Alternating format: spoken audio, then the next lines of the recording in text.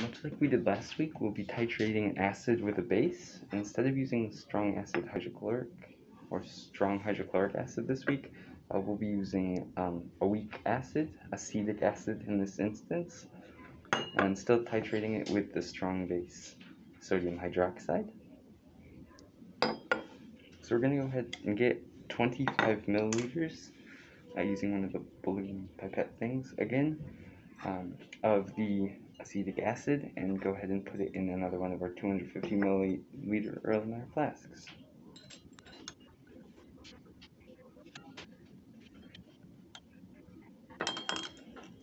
And we can go ahead and empty this into the flask like so.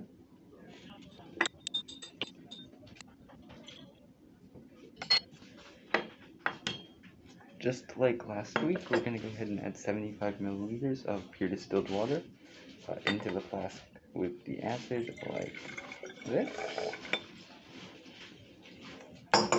And you can go ahead and swirl this around. This will be your acid solution this time around. Instead of the hydrochloric acid, remember we're using the acetic acid C2H3O2. This time around we'll be using a mechanism that holds a pH probe and spins a magnet inside of it for us, so we can go ahead and put our magnet into the flask like that, and then once this is on here, we can go ahead and mix the solution like this, using the magnet this time around versus having to swirl it by hand.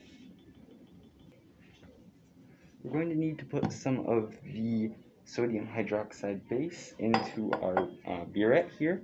It's not all the way full, so what we need to do in order to do this is take the sodium hydroxide,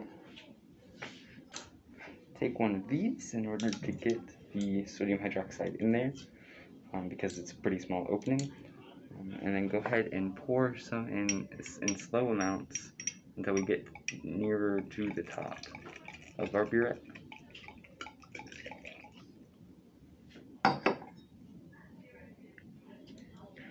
So we've reached almost the top of the burette, but this should be fine. In order to titrate, we need as close to 50 milliliters as we can get. We have almost 46.5 milliliters in here, so this will be a fine sodium hydroxide burette this time around. So we're all good to go, so you can take the pH probe and put it through the electrode support on this apparatus. We're going to need it to rest in the distilled water. So we're going to go ahead and put it in the distilled water to rest for the time being. Like so.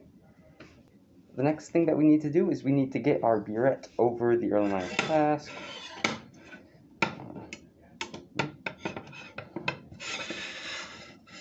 This is about the best that we could do with that currently, and we should be able to turn this on so that the magnet begins to spin, and we'll mix the acid and the base when we begin to add that base to the acid. So here we are with our pH probe all set up. We need to change the mode. We need to change it to event base, change the event name to volume of the acetic acid, C2H3O2. And the units on the volume is going to be milliliters, just like it was last week. You should see that you have a data table and a graph here now, and we can go ahead and begin collecting the data. The first measurement that we need to take is actually the initial concentrate, or the initial pH value, before we add any of the sodium hydroxide. So we can go ahead and put the pH electrode into here, being wary of the magnet so that we do not end up hitting the pH probe. This is actually the initial pH level of the acetic acid mixture. So we can go ahead and keep this value when 0 milliliters have been added. and keep point, you should see a plot, a dot plot on the graph, as well as the data set having a new point in it. So we can go ahead and begin, and this time we're going to be doing it in about 2 milliliter increments.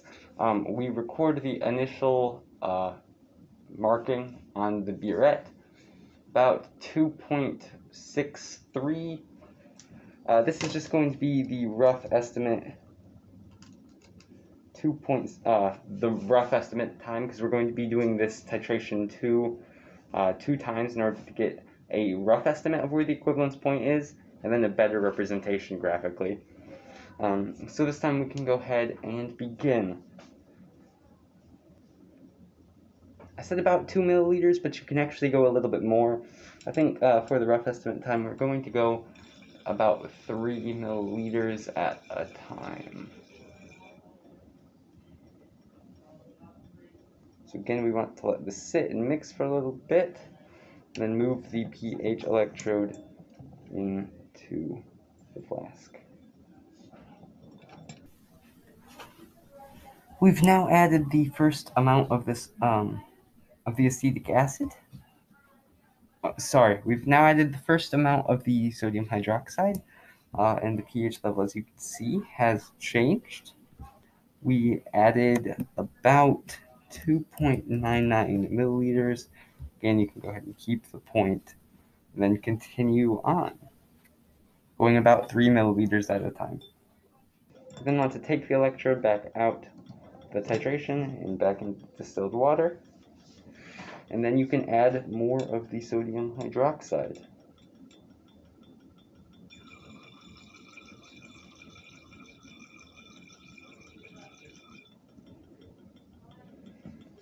We see it mixing now. We can go ahead and put our pH electrode back into the flask. After adding the second amount, again you can see the pH level has indeed increased. This time we added about 6.19 milliliters in total.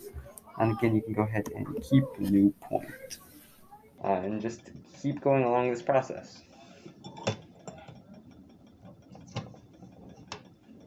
Again, you can keep the point, 9.17 milliliters in total.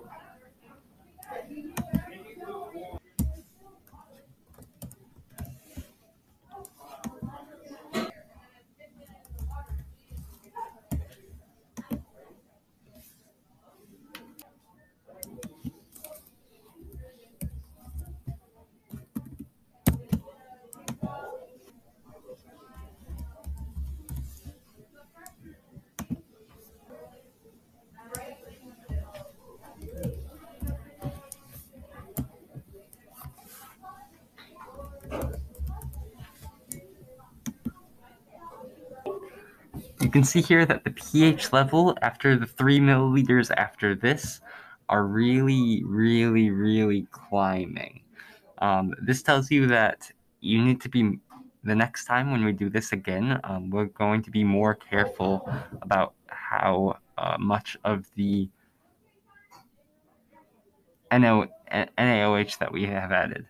So yeah, the pH level has stabilized at about 10.60, give or take.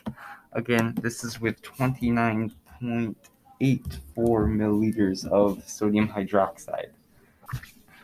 We need to once again set up our graph here on graphical analysis. It's going to be event-based. The event name is going to be the volume of the NaOH, this time getting it correct with milliliters. And you can go ahead and be done. It's going to be the exact same thing, making the same acetic acid solution, as well as putting the sodium hydroxide into the acetic acid and measuring the pH levels. So you should be getting more and more familiar with how to do these sort of titrations. As we've done so many times, the initial pH is the first value that we need. It's stabilized here at about 3.43. We'll go ahead and collect the data and keep the point. This is after 0 milliliters of sodium hydroxide have been added. This time we'll be going in smaller increments, probably about, I'd say 2 milliliters or so, until we get to about 26.5 milliliters, the point in which the pH level really began to spike last time when we did the test trial. That's really why we do the test trials, to know about when to start slowing down to get the best curve possible. So the first point that we can do is at 2.12 milliliters of sodium hydroxide. Go ahead and keep the point. Again, you should see the dot begin to being. You should see the dots being plotted on the graph, as well as the data table being formed over here on the right. Next point's at about 4.04 milliliters. Again, keep the point. You should see the graph being plotted, as well as the data table over here. Next one at 5.93 milliliters.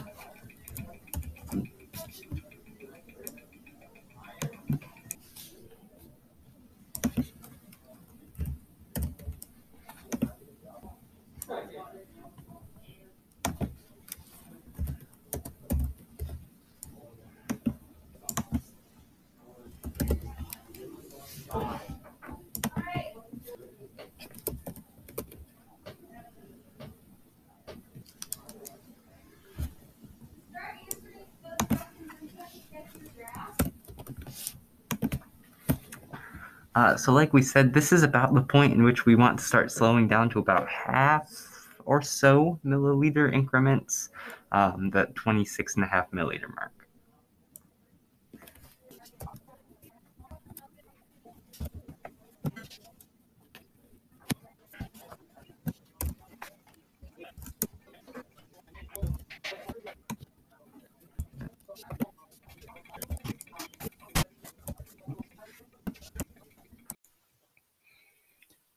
So here we are, we're now finished with the weak acid and strong base. You can tell it's a weak acid because it starts with a low pH, has a bit of curve upward, then straightens out, and then goes back up here, around here at the equivalence point.